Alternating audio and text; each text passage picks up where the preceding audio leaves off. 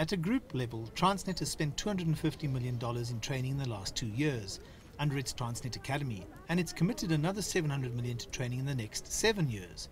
The company also does training at its schools in rail, engineering, security and leadership in business. This is a good story to tell because in the first instance, these are skills which had been neglected in the past, as we neglected the very fact that South Africa has about 2,900 kilometers of a shoreline.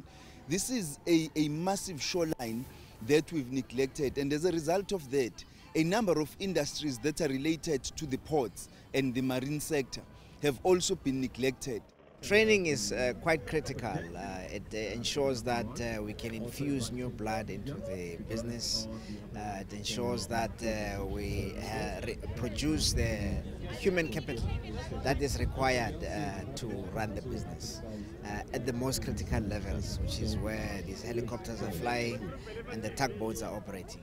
I want to be a pilot one day and be a harbour master, so that was my choice from high school, and it's interesting. I'm going back to Mossel Bay to do my instructor's license. So I'm going to be an instructor, I'm going to continue with Transnet as well, and then I'm not going to stop studying. When you think about pilots, you generally think about airports and people landing and taking off. Most people think, it's just easy, she boards the ship and that's it. No. You get weird days, you get big swells, wind, rain.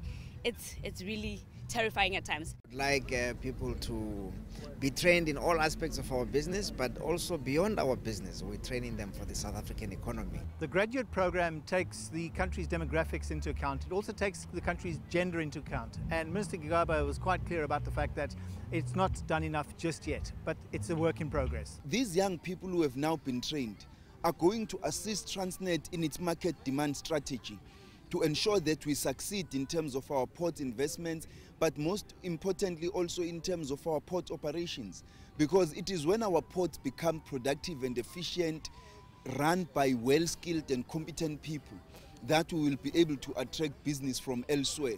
Education and training are seen as one of the cornerstones to making South Africa more successful in terms of reaching its NDP targets. But more importantly, it's about the individuals. It's about the youth and those not so young, learning, experiencing and passing that knowledge on. I'm Angelo Coppola for CCTV in Durban Harbour.